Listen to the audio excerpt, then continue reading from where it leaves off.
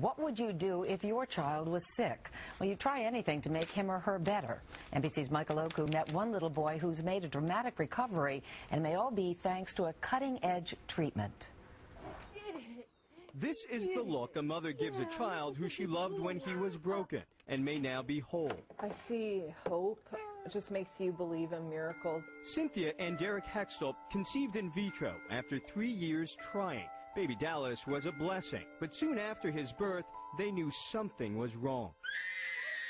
He would cry for 3 hours straight, like he was in pain. He couldn't really focus on things. When he started eating baby food, he had trouble controlling his tongue. A specialist eventually diagnosed Dallas with cerebral palsey, brain damage that impairs muscle control. It was horrible. But days later, a glint of hope. Cynthia remembered they had preserved blood from his umbilical cord. So when Dallas was accepted to undergo a potentially life-changing procedure as part of a Duke University clinical trial, they jumped at the chance.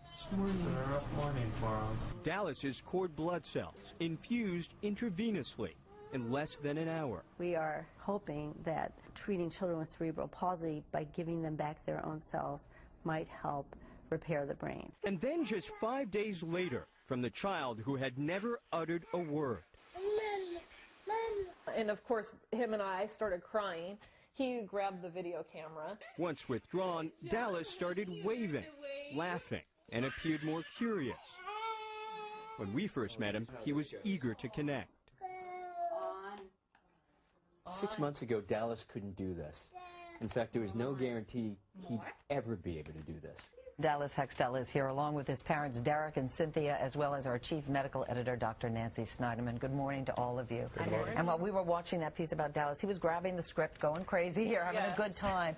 It's been about 6 months since his transfusion of the blood cord. How has that affected, or the cord blood, I'm sorry, how has he changed in that period of time?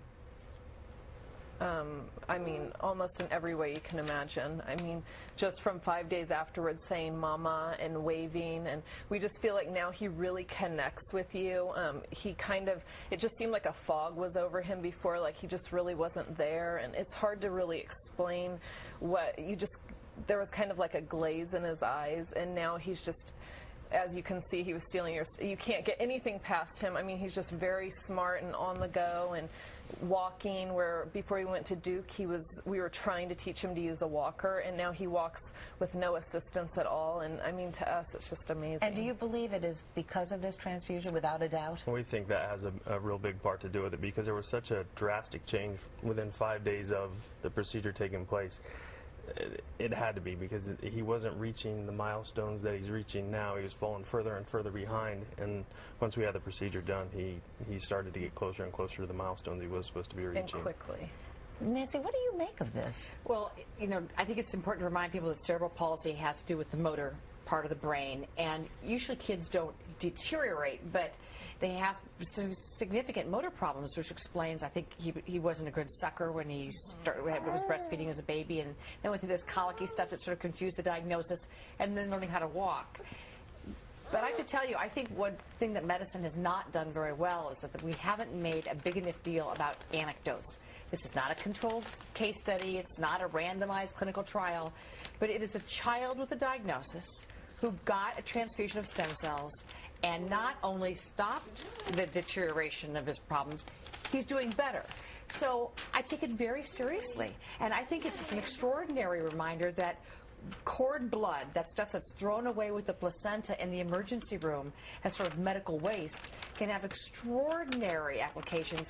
We're all offered it in the delivery room. Do you want to keep it or do you not? And most of us say, oh no, because really, what are the odds of anything happening to my child? That's what I'm going to ask Cynthia. Classic example. Why did you decide to do that? Because when you were pregnant, you had no reason to believe that your child was going to be unhealthy. Perfectly healthy pregnancy.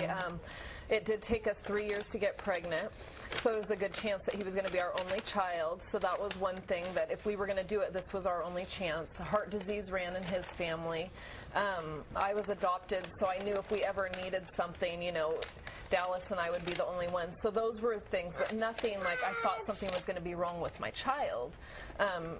So literally it took us till about 2 weeks before my due date to make the final decision because it is expensive, but then we decided and that... it's not covered by insurance, which is another thing. It's not. But if you put it a little, if you think, I want to save my cord blood, right. The value. And it's a perfect genetic match to that child, and therein lies, I think, the true magic of this. You don't have to get donors. You don't have to look at stem cells elsewhere. You have your own that are especially made by Mother Nature for you. Derek, what are the doctors, your doctors, saying about Dallas in terms of, is it possible that he could be cured of cerebral palsy? Yeah, they said by the age of 7 that there may be no signs of cerebral palsy at all.